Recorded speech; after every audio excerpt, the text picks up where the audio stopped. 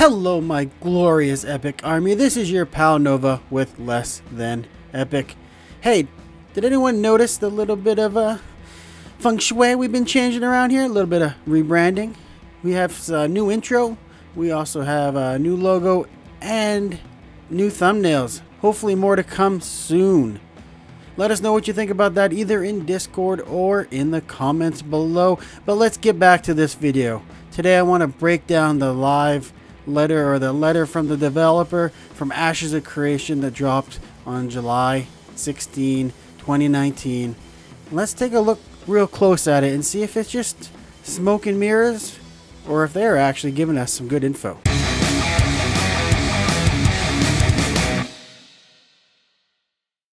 Alrighty boys and girls, I want to break this down section by section so that we don't get too far off track, hopefully. Oh, and maybe I should put a disclaimer here. This is my opinion, and it's okay to have your own opinion, even if it's different than mine.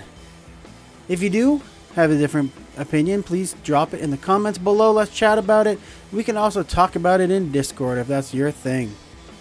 In the background, you're going to see a video, which is the video they posted along with this live letter, developer letter, whatever it is. And it shows caravans and the mayoral. It talks a little bit of the mayoral system, but we're going to break that section down a little bit later. Starting off, we got a little welcome from Steven, and they noted that the new developer diaries, articles, and live stream format, they say that has been much improved. Hold up a minute. I might be the minority here, but I feel like most of this really isn't showing us anything that new. I love the behind the scenes stuff, and I watch all the no clip documentaries about behind the scenes video game and just what's going on with devs and stuff. I actually have a couple of friends who are devs. I think that's all cool stuff, but these don't feel like anything to me. They just show you a little bit of stuff to get you like, oh wow, look at that, and there's not really any content here. Problem is that I feel like they're putting out content with no weight. It's very shallow. I want something more than just, hey, look at this picture. It looks cool, right? And that extends into the articles, where I feel like they're even getting a little worse. And if you watch my previous video on Ashes, which is right up over here, you will know that I talked about this little cosmetic sale thing before. But what I feel like they're doing, and if you look at the articles, at least half of them are trying to push more sales of cosmetics. I know they got some lore in them too, and the lore ones that don't push sales are pretty neat, but they're pushing more sales of cosmetics, and I just can't get behind this. This is one of the major problems that we have with Ashes of Creation right now. Just stop trying to sell us crap. Lastly, the live streams. I love the format. It's a lot better, and Margaret keeps everybody on track way better. However, I still feel like the information they're giving us is just not deep. It's just the same old, very, I don't know, like public relations put on speech that's very high level so that they don't give away too much. It just keeps, I don't know, I just feel like it doesn't have any weight to it. It's not very deep. They just give us a little bit of information to keep you interested, but after following this game for a while, it seems like I keep hearing the same information.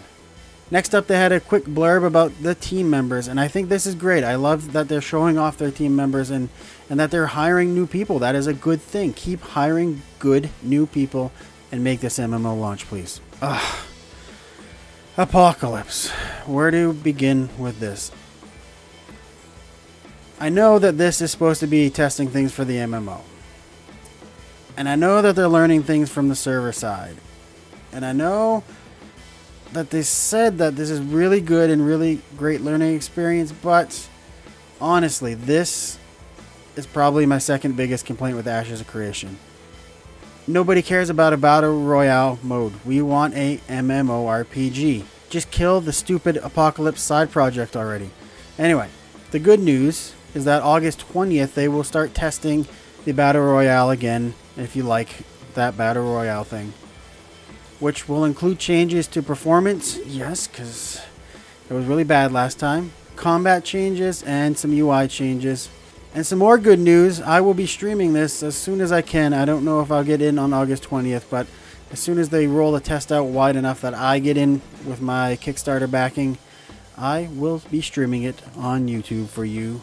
Make sure to make sure to keep an eye on our YouTube and also join our Discord. The link is in the description below so that we can keep you up to date. Now on to the meat and potatoes of this live letter. If you're interested in an MMORPG, what the am I looking at right now? Dogs? Cats? You seriously want me to vote on which dog and cat I like? This is... I don't know what... I could not expect this. What is this crap? I don't care about a freaking dog and a cat. I want to know about the MMORPG.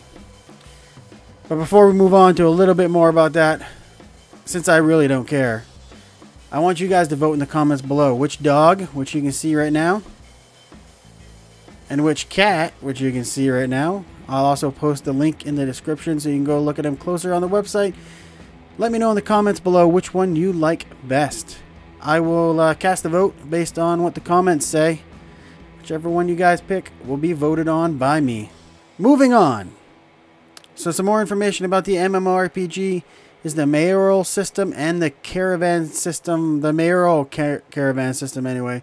So what we learned is that players will be able to vote in a mayor. See they show a little screen on the UI. In the UI, you get to vote which mayor you want. We also get to see the caravan system a little bit closer.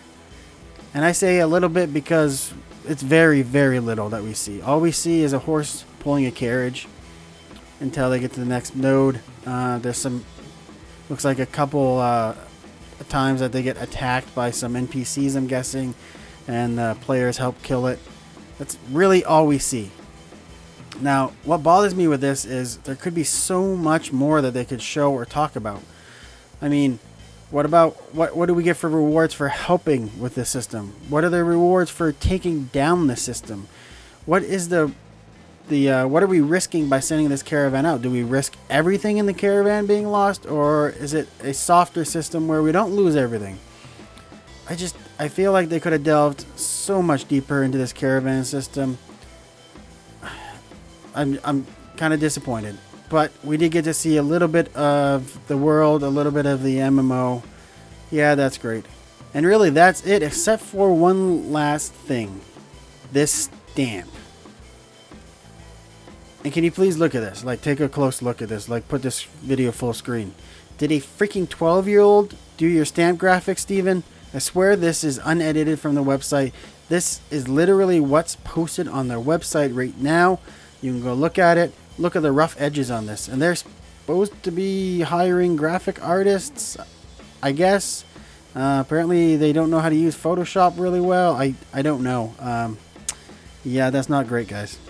Alright, guys. Thanks for watching. Sorry for the ranting. Maybe this is because I've been so closely monitoring this game that I'm starting to feel like everything that they put out is just the same old info. Maybe if you're new to this game, it's great info for you. Or maybe I'm seeing it just as it is. It's just smoke and mirrors while they're, I don't know, either taking everybody's money or making an MMO. I don't know. Please let me know where you stand and hit that thumbs up or thumbs down button. Cast your vote for the kitty and puppy in the comments, and always hit that subscribe button. Also keep an eye out for live streams on YouTube and Twitch as we play other MMOs while we wait for great ones. Thanks everyone, and have yourselves a good day.